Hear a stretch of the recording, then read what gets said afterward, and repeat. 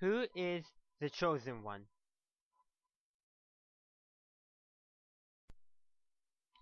In the Star Wars Rebels episode Twin Suns, Obi-Wan Kenobi refers to Luke Skywalker as the chosen one. This can be supported when Ben Kenobi's Force Ghost says, "That boy is our only hope," to Yoda in The Empire Strikes Back. So, is Luke the chosen one? Well, no, according to George Lucas, Anakin is the chosen one.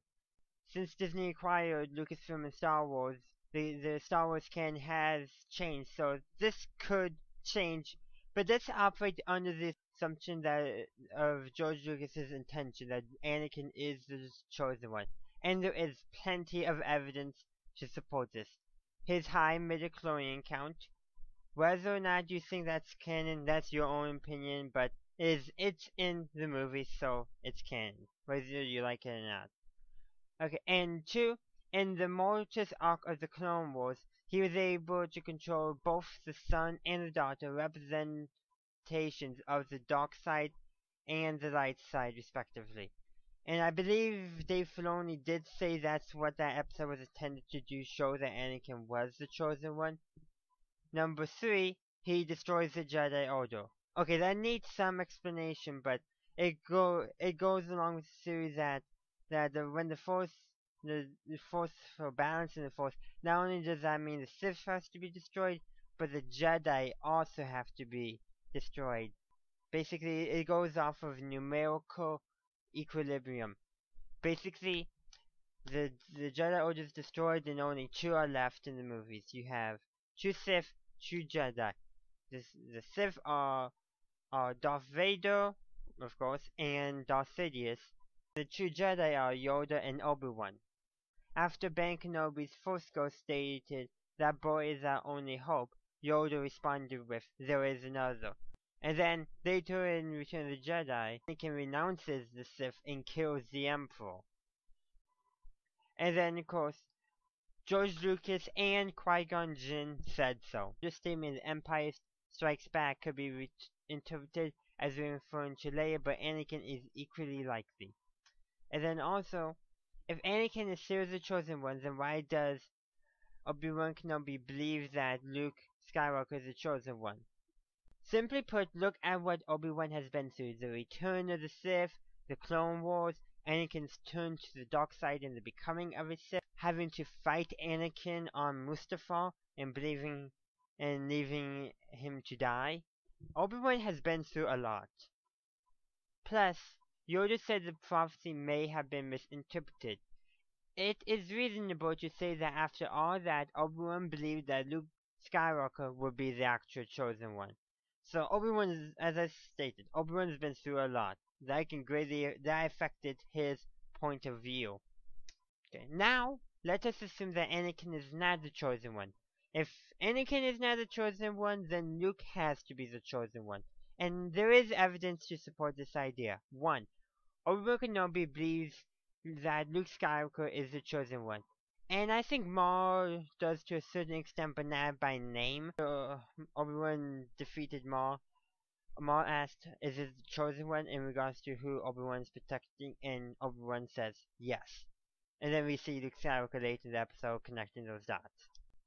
And then 2, Luke turns his father, Anakin Skywalker, away from the dark side and the Sith, leading to the destruction of the Sith. And then personal balance, meaning, is Luke searching for personal balance in the Force, not just the galactic balance, not just that numerical balance? While there is not much evidence, this does assume that the prophecy was likely misread. The actual text of the prophecies is unknown even to the Jedi Order, in both canon and in legends. They simply believe that the prophecy means that there will be a Jedi who would destroy the Sith and restore balance to the Force. In my personal headcanon, the prophecy was greatly misinterpreted. In my opinion, there were two parts of the prophecy, the literal and the personal.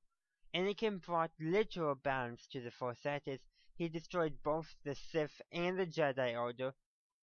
The Jedi with the Jedi Purge, reducing the number of Jedi Masters left to 2, with that being the same number as the number of Sith Lords, 2.